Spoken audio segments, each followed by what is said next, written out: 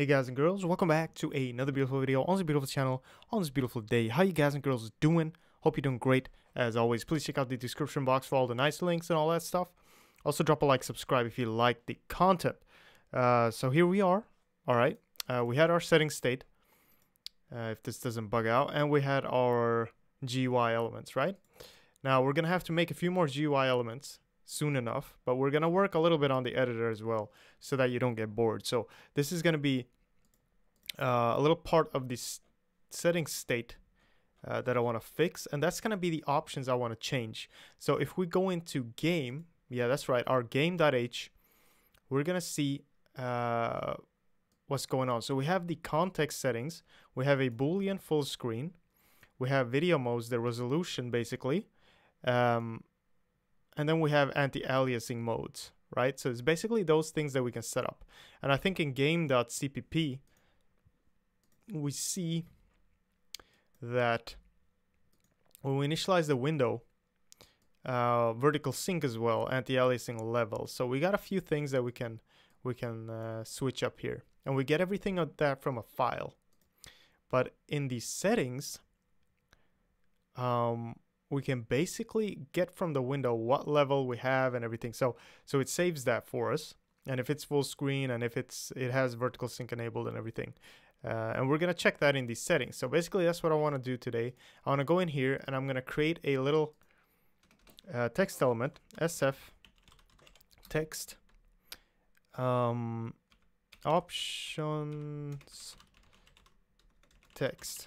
text. Okay, basically it's just going to be that. And then I'm going to create a void init text thing here because we might have a lot of text and I want to make sure it doesn't really mess up any other type of function that I have and not fill it with a bunch of crap. So I'm just gonna make my own little variable here, init text, and here's where I'm gonna use this. So this options text dot set font,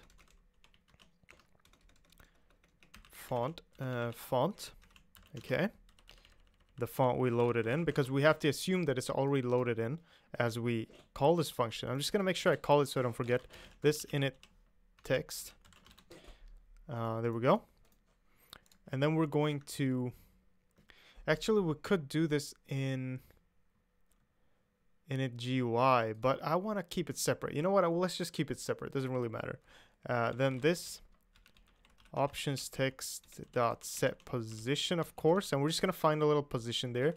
That's a vector 2f, but I'm just gonna keep it at 100 right now. Then I'm gonna say this options text dot set character size. I'm pretty much have a pretty big one here, 30 I think is gonna be fine. This options text dot set fill color, SF color, a little darker white, right? A little less opaque white. So a little bit like 200 for the alpha channel is fine. I'd say you can do whatever you want here. You can have green, pink text, whatever the hell you want to do. It's your game just as much as it is mine. Okay, so just go ahead and do that. And then this options text dot style blah blah blah, outline doesn't need, set string. So this is where we're gonna start to set the string for this beautiful text object. And basically the string is just gonna be a bunch of window options that we get, and to string that. So we might do this std2 string this window dot get, and then you get all these things that you can get. Get size, get settings. You could do get settings dot anti-aliasing level. Yeah, I guess it's anti-aliasing level.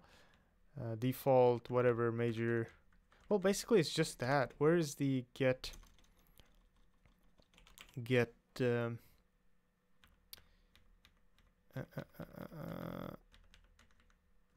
view dot get? Well, we'll solve that. We'll see if VSync is enabled or not. We'll solve that. Doesn't really matter. We'll get that from the file as well. But just to give you an example, we're going to say get size right here. Get size. Get size dot x like that. And then we're going to do like this. Actually, we're just going to separate all of this. Plus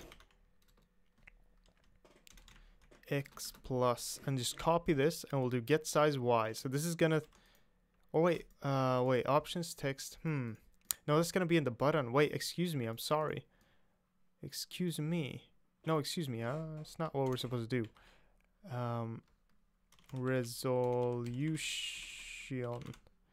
Resolution is what it's gonna say, plus a new line character,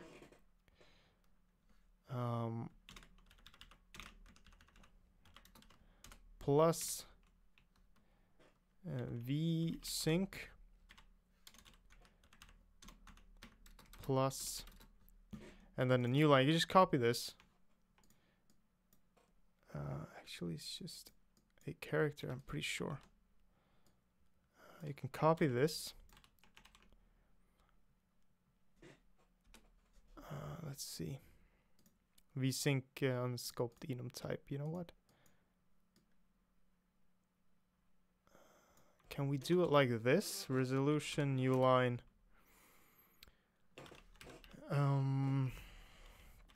VSync, and then a new line, and then aliasing. Something like that. New line. So we got the resolution, VSync, and the aliasing. What else is there? Pretty much we can just start off with that, I think. Full screen as well. Resolution. Full screen.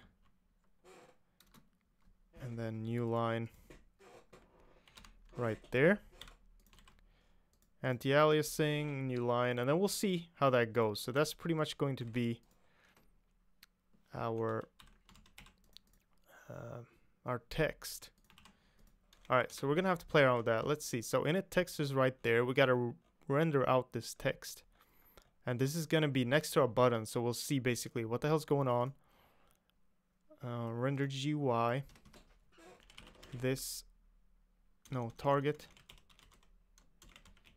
Draw this options text. Pretty much, and then we'll just run this just to see if it's possible, and we'll position it, and then we'll get some video modes, and we'll put them into that little list.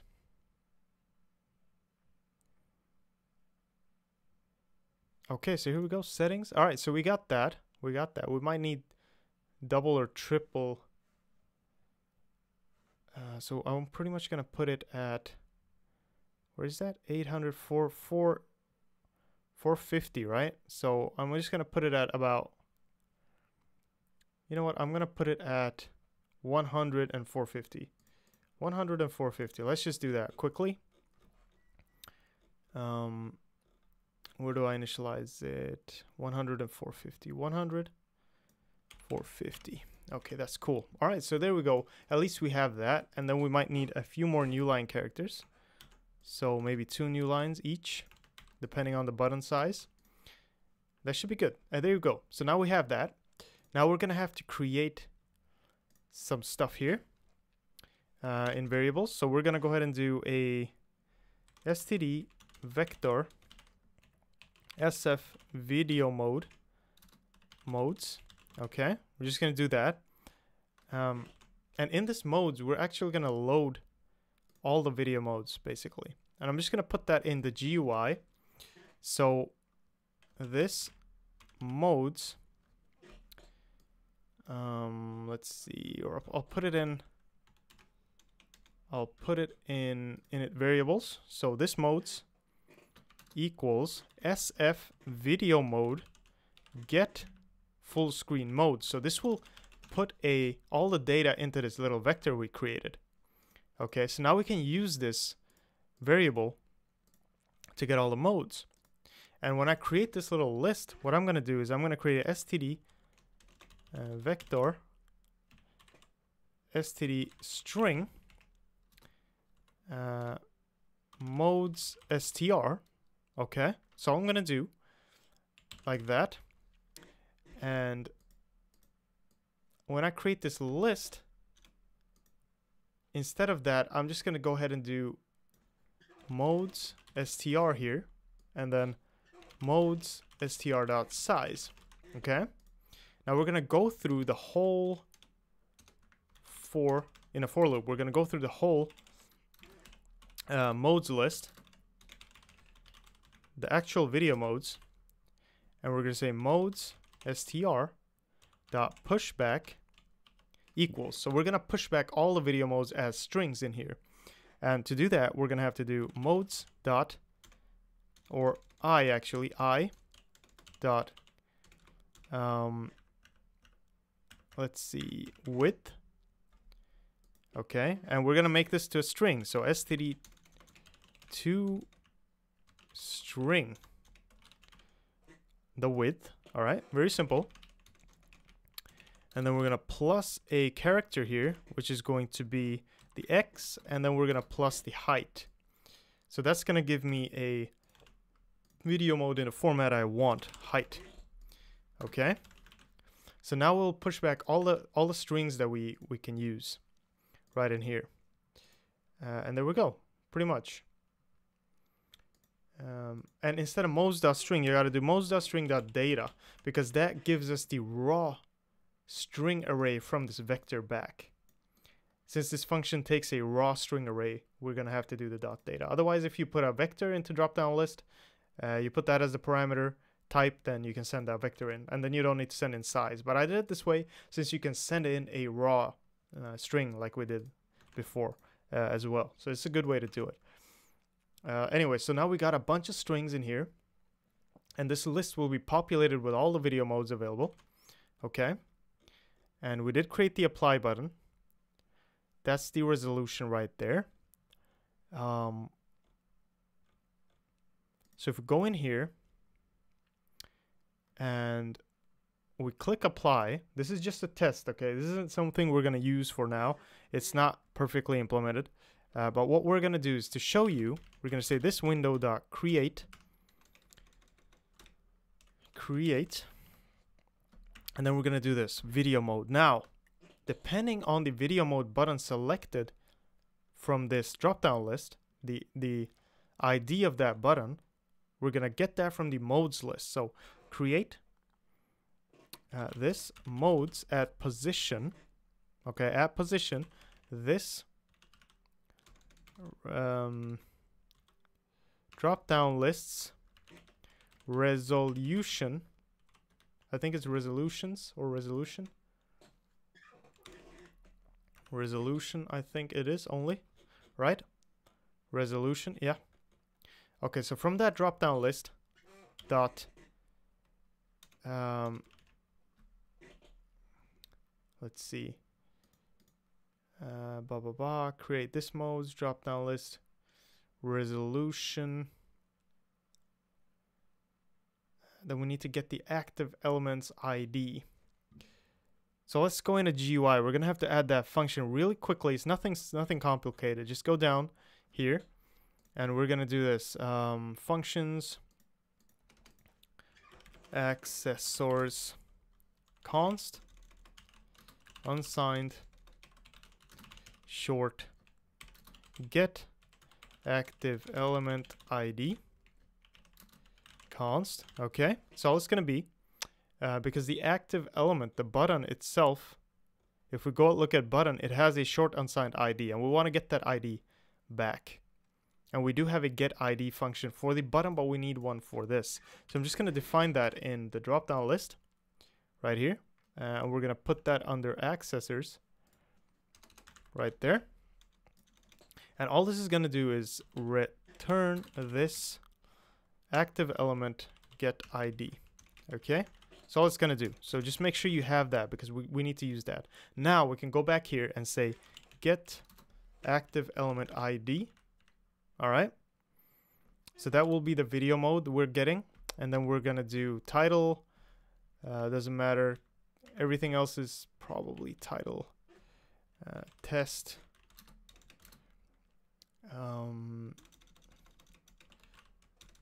this window get. I don't think you can get the title. No. Okay, you know what, just say test, doesn't matter. SF style default, and then the context settings don't really matter right now. This is just a test thing. Okay, let's say test remove later.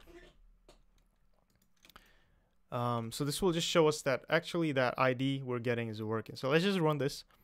Hopefully it will work. And then we gotta move on to the next video. So let's just see. Please, please, please, please, please, please, please work. Please work. Please work.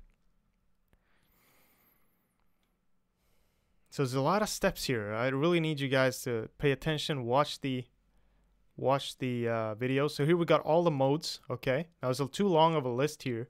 So we got to make a GUI element that we can kind of press 2 buttons, and we'll cycle through all of these. But let's just switch to, let's press apply. So it created a window that is this size that it was. We create that, creates a smaller window, create an even smaller window, and an even smaller window. Okay, and it starts to kind of bug out, and we can't press the buttons anymore. Because yeah, but you can switch it, just switch it back, I guess. Can I press apply? No, I'm not even there anymore.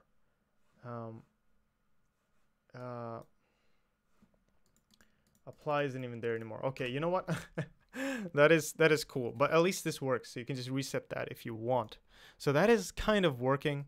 This is just a little test. So there you see how we can use all these things together in order to change the settings that we want to change. Okay, now I promise in the next video, we're going to switch it up a little bit, work a little bit on editor state. Then we'll keep working on this a little later as we make more GUI elements. We'll get back to this soon, but at least we got the basics correct here. But yeah, there you go, guys and girls. Thank you so much for watching. Thanks for sticking with me. Thanks for all the support. Just take care, and I'll see you in the next one, all right? Bye-bye.